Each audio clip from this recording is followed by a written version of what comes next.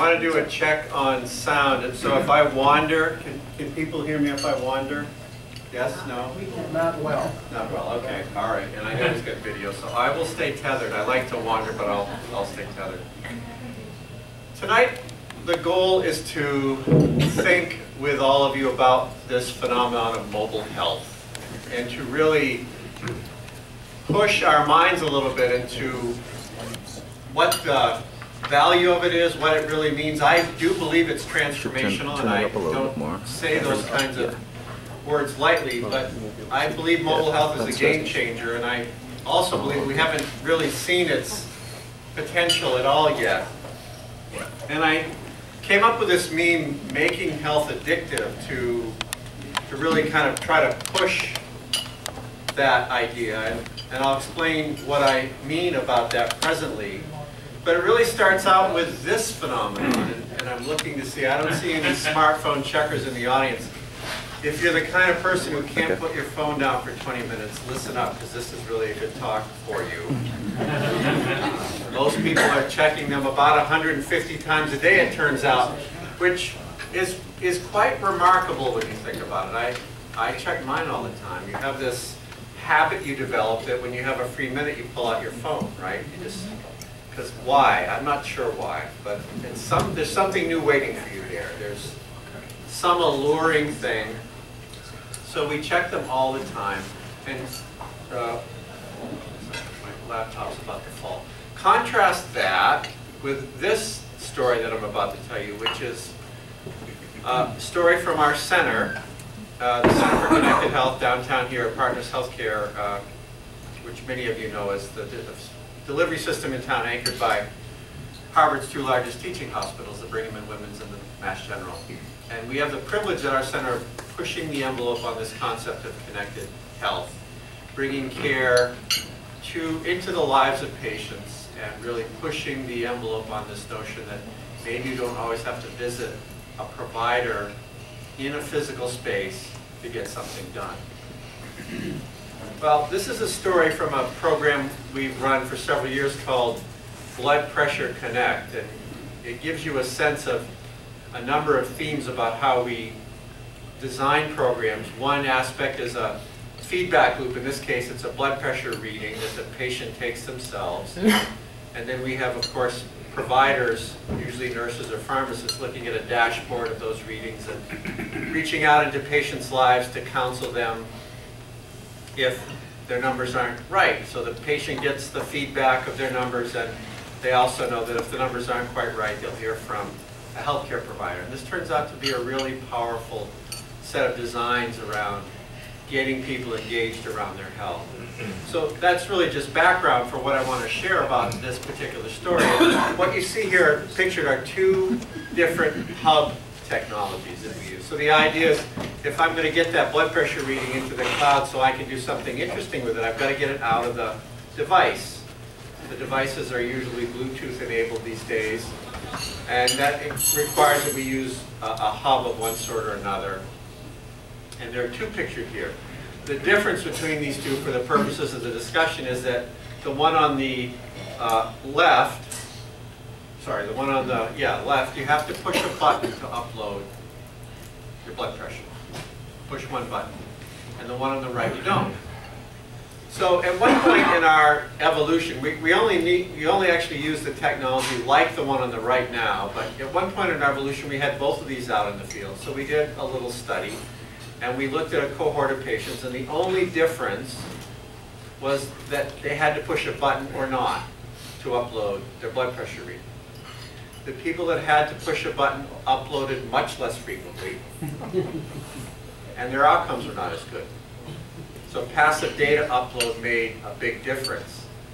And again, I go back to this idea that you're checking your phone 150 times a day, but if I ask you, and these are programs where the doctor gives the patient the technology in their office and says, this would be a good idea for you. And we can't get people to push a button once for a concept that their doctor said was a good idea for them. So this whole got me thinking, this idea that mobile health devices seem to be so addictive, but I can't get people to push one button to improve their health. what does that say about the way we're approaching messaging about health? And could we change that, again, in this context of mobile devices? Well, mobility in health, I believe, really is a game changer, really is transformational for several reasons. The first is this idea of always on and always connected. Again, you've all experienced this by now many, many times, whether it be the Google Maps app that got me here this evening in 45 minutes of traffic or any number of other applications. These things are powerful devices. They're in the palm of your hand. That gives me the opportunity to message you in the moment. And from a health perspective, we've never had that opportunity in history to be able to reach into your life in the moment, get in your path, and send you a message that's relevant to your health. Now I have to get you to receive that message, process it, and do something about it. That may be the hard part, but just the idea that I can reach into your life and message you in the moment is really powerful, and we've never had that opportunity to date. We always had to have you get motivated enough to drive in or walk in and see the doctor to get messaged about your health, no more. And the other flip side of it is you can capture a lot of data about your health. The device has sensors in it, has an accelerometer, has a GPS tracker. It can track all kinds of interesting things about your health. And of course, it can take pictures of things, whether it be a test that you might do that has a readout. You can take a picture, and these days there are a number of folks that are processing those images with image analysis technology, not with people, so there's interesting ways of doing that. And then the Bluetooth in your phone will hook to any number of sensors. That hub device that I showed you a minute ago is going away, and your phone is going to replace it as the main hub device for uploading your physiologic information. So again, really powerful that we can both message you in the moment, that we can collect data about your health in a way that we never could before, and of course we can use it as a display device as well. So these are all things that I'm sure all of you have heard about and thought about. That's nothing perhaps new here under the sun. This is, to me, striking, that these things are addictive. And I have, as I said, really thought a lot about this. I'm still thinking about it, so very much looking forward to the dialogue that follows this discussion to get your feedback on the way I'm thinking about it, because I do think we've very much not even scratched the surface of leveraging this opportunity that people have to check these things constantly. So you've all been in situations like this. I don't need to play with it. Right. This is, again, common, and I really thank you all. No, so far I don't see any phone checkers. Usually there's a few in the audience. Even though I admonish them, they're back to checking their phone. And then things like this happen, right? Tourist walks off Australian Pier while checking Facebook. And even better is the quote, right? Melbourne police warn people to pay attention when using social media around water. I guess the other way is you check your phone, you don't need to pay attention, just social media, I'm not sure. But this kind of stuff happens, and you've all seen videos by now on YouTube of people tripping while checking their phone. So I've made the point, these things are really addictive. It's really interesting. Again, it's maybe the first time in history we've had something that everyone can relate to now. 75, 85% of the population in this country, and you've heard it, more phones than toothbrushes. That's a really unifying experience that we can all relate to, and it is addictive. So how do we take that addictive experience of having to check your phone? Sorry, yes? Is there an ICD-10 code for that? For walking off the pier, I don't know. And you know what, I hope I never learned. Smartphone addiction. Smartphone addiction. Well, there may not be, but I'd suggest we don't invent one. Move on from ICD-10 anyway. So how do we take advantage of this idea? And I've thought about it in terms of 3 strategies and 3 tactics. And this, again, is the part where I'm looking for feedback because I don't have it all figured out.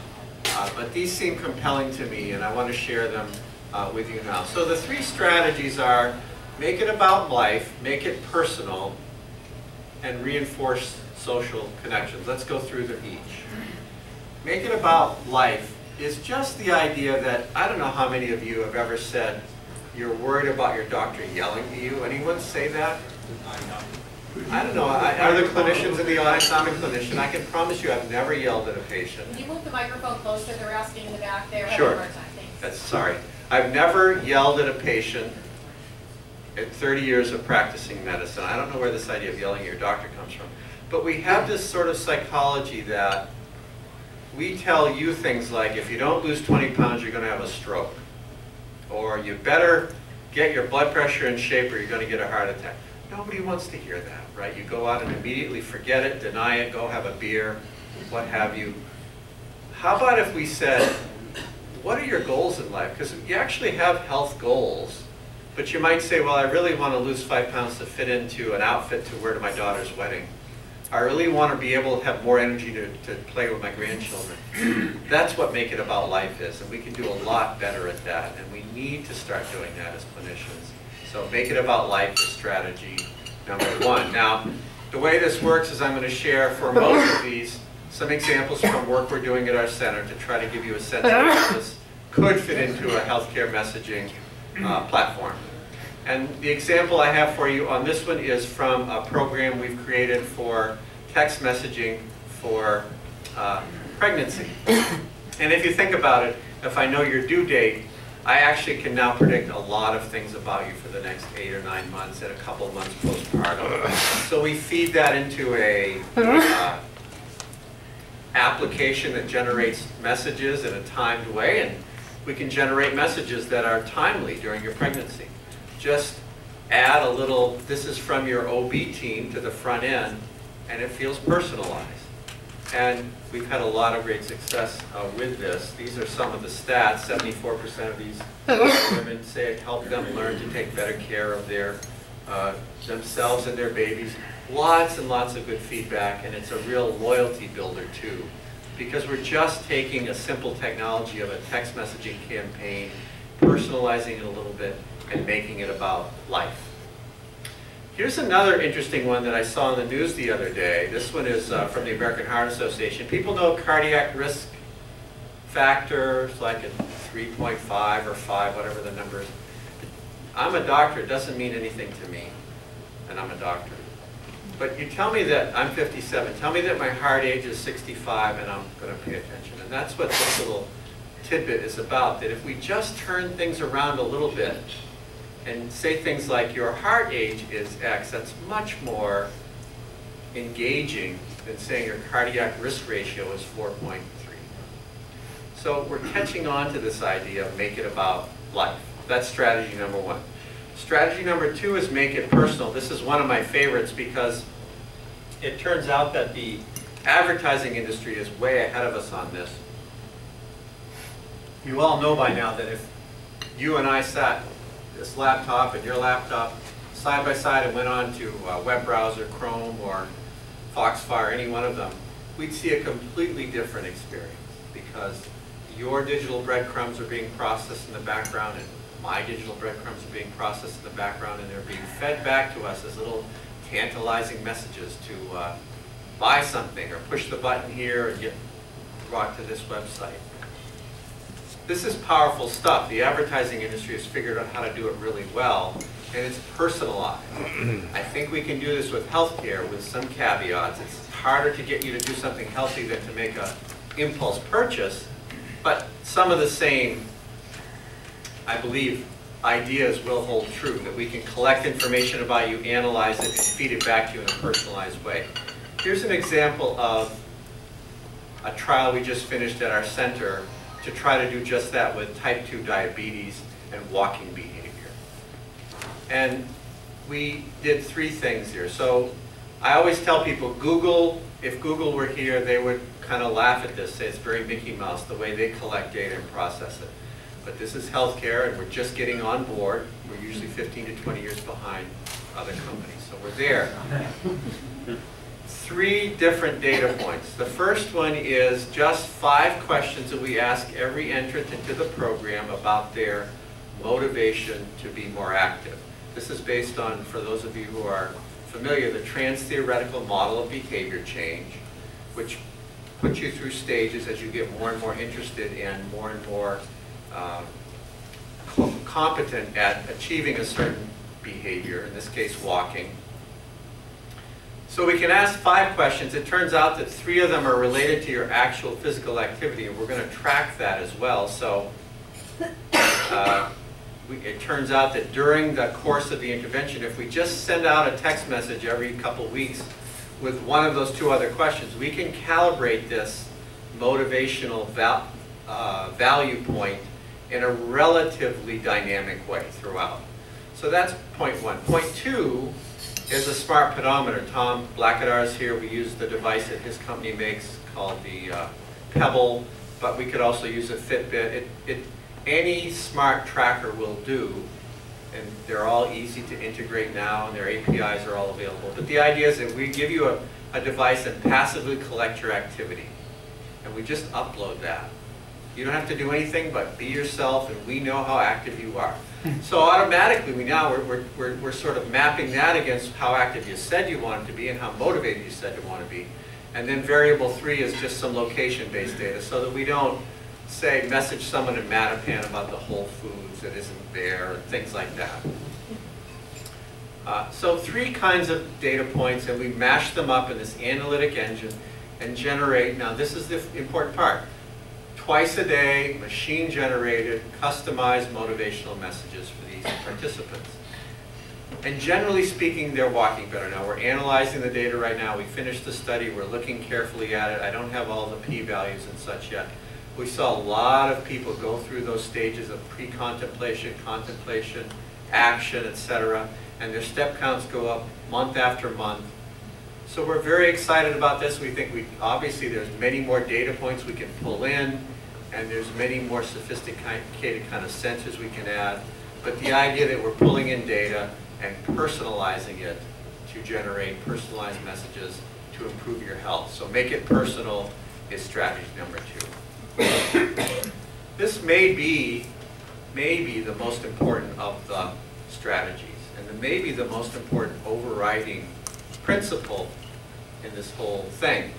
Some of you, perhaps many of you, have read Nicholas Christakis and Jane Fowler's book, Connected.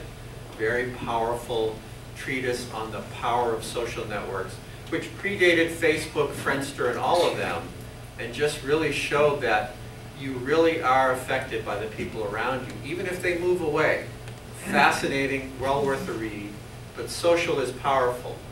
And those of you who spend a lot of time on Facebook know that you present yourself a certain way on Facebook. That's because you care what people think about you. This is a fundamental human both need for connectivity, and we care what those people are thinking about us. We're going to come back to that part in a minute. So we decided to ask the question if, for kids with asthma, if joining a private Facebook group was in and of itself therapeutic, just being in a group about your asthma. And it turns out that it is. There's something called the asthma control test, which these kids are supposed to take, that has well been associated with compliance and adherence and outcomes. And teenagers, right? So that the adherence to this thing in the baseline is about 17%. Just by putting these kids in a Facebook group and leaving them to themselves, we're getting 40, 50, 60% adherence to this instrument. So interesting that just being in a social network around your condition can be therapeutic in and of itself. Reinforce social connections. Now strategies, I bet there's a few strategy people in the audience, but really we need tactics as well. So I'm going to offer 3 tactics. You'll see they relate back to these strategies. This is very dynamic. And as I said, I'm probably missing 1 or 2 here. Very much looking forward to your thoughts on this. But tactics are subliminal messaging, which I'll go through now. Subliminal messaging is the first one. And I don't mean, I want to really be careful about this. So those of you who are my age remember those films and commercials where they would show things in the background. Allegedly you couldn't see it, but this isn't what I'm talking about. But this is interesting. People have recognized this, the American Legacy Foundation and the Truth Campaign. I got a phone checker over here. if you don't, you probably don't have teenagers. But if you do have teenagers, you probably have at least heard of it. This is fascinating marketing directed at teenagers with the goal of educating them to not smoke, but never, never lecturing to them that smoking's bad for you. That's the whole thing behind it. So this is one example. If you go, it's actually entertaining and really opens your mind to go to the either Truth campaign or American Legacy Foundation and just look at what they've done. Here's an example. This one takes advantage of the fact that cigarette smoke has both methane in it, which is in feces, and urea in it, which is in urine. And they created a Twitter campaign to ask the teenagers, which is more gross to you, poop or pee? And there's this whole thing about hashtags and, the usual kind of viral spread. But really taking advantage of this and never saying you shouldn't smoke, but just keep saying, well, they're both in cigarette smoke and they're both kind of gross, so what conclusion do you come to? That's what I mean by subliminal messaging. And the way I relate it back to the mobile phone is, if I could, every time you pick that thing up and look at it, if I could slip in a healthcare message, sooner or later that will get to you, whether you read it or not. So here's an example from our center of a program we did. Now, even though I've got a picture of an iPhone here, this was pre-smartphone, back 2005 or so. I'm a dermatologist, so a lot of my ideas come from dermatology, and one of the dermatology residents came to me and said, I really think we could promote sunscreen adherence by sending out a daily text message. So we said, all right, well, why not? Let's try it. So we designed a trial. We had a device that would measure whether people actually took sunscreen out of the tube or not. And we sent half of the people a daily text message, and half we didn't do anything. We just gave them the tube that had the funny thing on it, and told them to wear their sunscreen and sent them on their merry way. What's interesting about this, though, is, and I have to be honest with you, it was kind of an afterthought, but when we were designing these messages, we put in, remember this is pre-smartphone apps, we put in the daily weather report in the front end of the text. And then at the back end was, don't forget to wear your sunscreen. And you can see the results on the graph, right? The top line is adherence in the intervention group, 60–70%. And the bottom line is the control group, which, as you might expect with no additional reminders, fades out pretty quickly. Quite dramatic. We said, gee, a daily text message. But when we asked the people, and this is the punchline, when we asked the people, what did you think of it? They said, we actually like the weather report. We didn't really pay attention to the sunscreen message. And you know what? I don't care because they put their sunscreen on. And that's what I mean by subliminal messaging. We can do a better job of that. There have actually been other studies published since where they just said to people, this was a use your medication text message. Guess what? People, they get sick of that. They stop opening the messages when you send them a message that says use your medication. So you've got to, this relates back to make it about life, right? You've got to get in there and get into some kind of messaging that's relevant and is good for people, and then slip your health message in. Again, I think if you're checking your phone 150 times a day, we have a real opportunity to do that. Tactic number 2 is use unpredictable rewards. This is a great one, little Easter eggs. People who do software development know exactly what I mean by Easter eggs. But, and I don't have an example from our center on this one, I do have an example from the marketplace, the company Uber. Many of you are aware of this company. I'm sure you can use it to flag a fancy ride. It's a little bit of a taxi disruptor. It's all done on your phone. You see where the car is, how long it's going to take to get to you, what the fee's going to be. And then when you get in the car, you don't need to exchange a credit card or anything. It's all done back end. That's all interesting, and they've been in the news for a lot of controversial things about their pricing and so forth. But what I wanted to call your attention to here is the fact that for every now and then, those of you who have this know it, when you open the app, you get something completely unrelated to flagging a cab. It's a coupon to, say, get a bouquet of flowers at a discount or get a massage at some place. And that's not their core business. But they do it because people open the app more because they're looking for those little unpredictable rewards. B.F. Skinner taught us this, right? Those of you who study operant conditioning. When the rat and the pellets, remember that? And this, you know, if they hear the sound after a while, they salivate even if the pellet doesn't come. That whole thing works a whole lot better if the pellet is variable than if it's constant. So variable rewards, very, very powerful. Using variable, unpredictable rewards. The last one is the sentinel effect. So this maps back to social. This maps back to social, but in our case, we're going to use the example of a project that I talked about already, Blood Pressure Connect. And just remind you again of that project or that program. It's now a program set to scale within our delivery system. For people that are having trouble controlling their blood pressure, they get a cuff, they get one of those hubs that I talked about, and they take their pressure. They can look at it on actually our patient gateway. They can look at it on their phone, what have you. And either a nurse or a pharmacist somewhere is watching those dashboards and every now and then placing a call, especially to the people whose blood pressures aren't in order, right? And we see data like this. So this is data from a clinical trial that we did, and not to belabor the science, but the orange bars are the intervention group. It's on the left a 10-point drop in systolic blood pressure, on the right a 5-point drop in diastolic, both of those clinically significant, meaningful drops in blood pressure over time, and the intervention group in both cases had far more than the control group.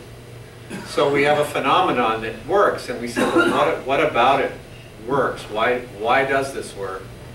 And the patient said to us, because we know someone in our doctor's office is checking. We're uploading more, watching our lifestyle, watching our diet. We don't want to get yelled at, once again. We don't want to get yelled at for using salt in our food or eating a pastrami sandwich. So we're really careful. And we want our numbers to look good for the doctor. That's the sentinel effect, and it's really powerful. And it doesn't just work in healthcare. Some of you, if you're local, remember a story that was in the Boston Globe, I want to say 9 months ago, where they put a cardboard cutout of a policeman at the Alewife tea stop near the bike racks, and bike theft went down. This is a powerful basal brainstem psychology. We can leverage it to improve health. So those are 3 strategies and 3 tactics for us to consider. Now, what might it look like? Because this is all very abstract, and you might be thinking by now, I wish I was checking my phone and listening to this guy. But let me just bring it home in a couple of examples. As I often do, I'm taking examples from other industries that are interesting and I think show how we might be able to use this approach to improve health.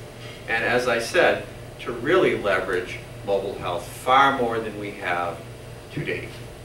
The first one is Facebook Home. Now, some of you may be familiar with this. Facebook brought it out for a time and then they discontinued it. But it was a download for Android phones that basically took over the front end of your screen so that whenever you log onto your phone, you got your Facebook first. And then you could go to your email or your text or whatever it was that you really went on your phone for. Maybe a little bit invasive. But think about if you had something like this offered by, say, Blue Cross and Blue Shield of Massachusetts, or your healthcare provider if you're in a provider that's an accountable care organization. And they said, we'd like to have you download this app. Every time you pick up your phone, you're going to get some message from us, but if you do it, we'll give you a drop in your premium. People might do that. People might do that. And you'll see more, I'm sure you'll see more opportunities like that, especially with the exchanges and all this consumerization of healthcare, to trade things like an app for a premium. Or the other one I like is, people know Progressive Auto, you put a sensor on your car, and if you drive safely, they'll give you safe driver discounts. Why not give people an activity tracker to where it gets 10,000 steps a day, we'll give you a safe person discount. I can see that happening, so I think there's some opportunities here. So this idea of having something on your home screen that's health related, that you get essentially paid for using, that we can message you for, that's one way this could turn out. Here's another one. People know Google Field Trip. Anybody know this app? This is interesting, and if you live in Boston, it's really interesting because Google has made this app. It's a fun thing. You download it, it runs in the background, but it's always using your GPS tracker to map your location to Google Maps in the background. And if you walk by, say, a building of interest like the Old North Church